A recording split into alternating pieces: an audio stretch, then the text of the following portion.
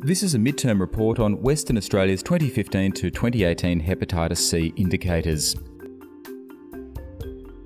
In 2016, 6.1 million needles and syringes were distributed in Western Australia, a 9% increase on 2015 when 5.6 million needles and syringes were distributed, and a 33% increase on the 2010 to 2014 baseline of 4.6 million syringes.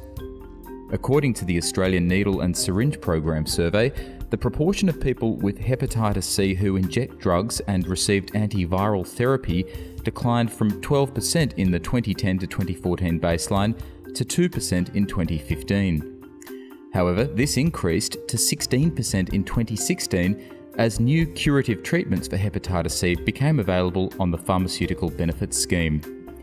Despite expanded needle and syringe distribution, the proportion of people who reported reusing another person's used needle or syringe in the previous month increased from 19% in the 2010 to 2014 baseline to 26% in 2015 and 2016.